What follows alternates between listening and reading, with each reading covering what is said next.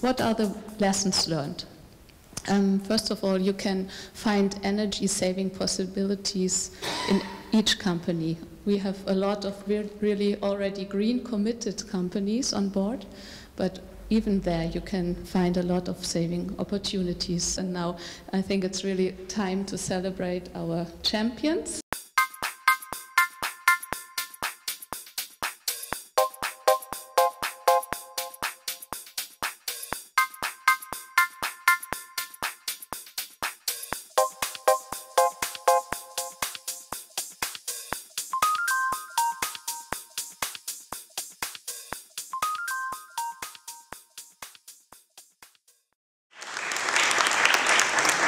Application like app in a mobile phone, and somehow it didn't work, and it was said that there should be heating turned on after New Year's holidays, but it wasn't. So when the guys arrived, it was like 15 degrees in the office.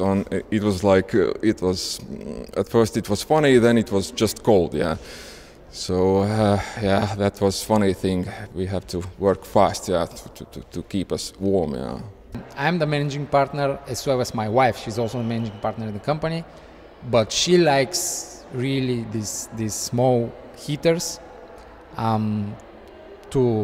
She likes to be in a warmer place in the office, and so I had to battle a lot with her to make her switch it off, more often,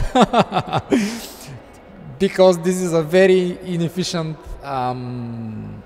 heater. Just do it. The most important is start with a program, a small program, a simple program, and you will get positive inputs immediately.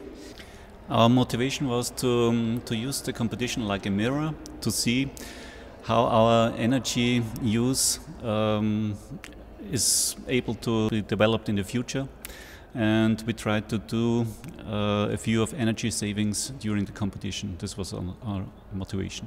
We drink a lot of coffee in our office, and once we decided to switch the coffee machine, the full automatic coffee machine off, and now we use a French press instead.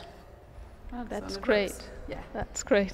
They evaluate in a really positive way the participation in this project, and thanks to the EECC, they started analyzing their energy consumptions in detail, and they changed their habits. Is the winner of our own internal competition.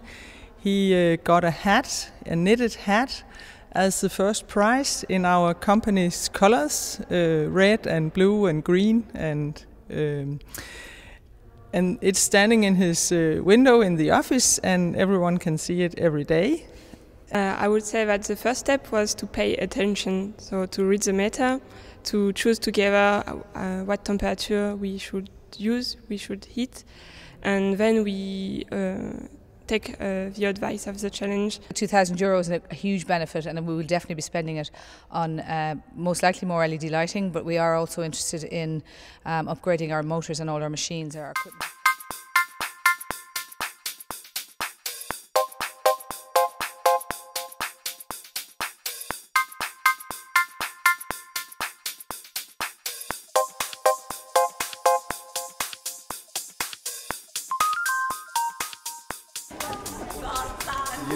Yeah.